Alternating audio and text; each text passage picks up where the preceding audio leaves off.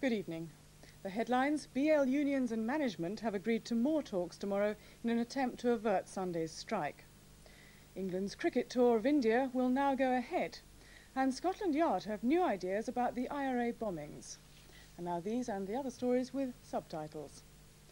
The management of BL and union leaders have accepted an urgent invitation from the conciliation service ACAS for a new meeting to try to avert Sunday's strike.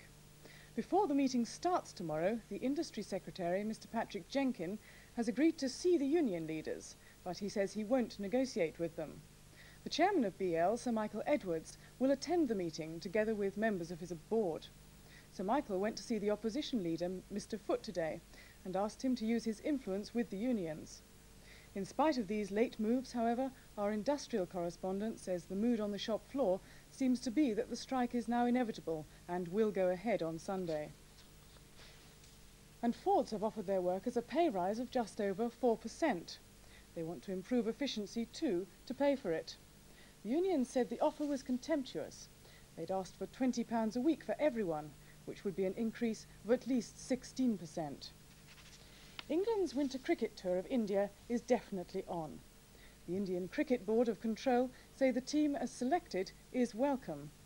So despite their South African connections, Jeff Boycott and Jeff Cook will, after all, be allowed to play.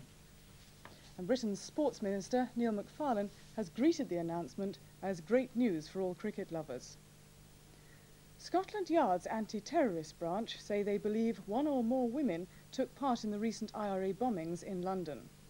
The search is now on for an IRA active service unit, which the Yard describes as the 5 most wanted people in Britain. 2 members of the voluntary euthanasia society, Exit, have been found guilty of helping people to commit suicide. The General Secretary of Exit, Nicholas Reed, has been jailed for 2.5 years. Mark Lyons, who's 70, was given a 2-year suspended sentence. Sweden has alerted her forces to prevent any attempt by the Russians to free their grounded submarine. The Swedes won't free the sub unless the captain explains why he was near their naval base. 2 Soviet diplomats have now arrived to be present if the captain goes ashore for questioning. The pound has been making strong headway today after news that Saudi Arabia is to cut oil production. From November, they'll impose a ceiling of 8.5 million barrels a day, a cut of about 1 million barrels of oil a day.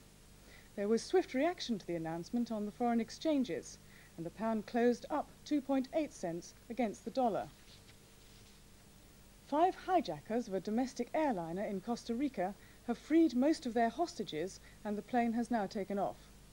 They handed over the hostages after the Costa Rican government met their demands and freed 6 Nicaraguan prisoners.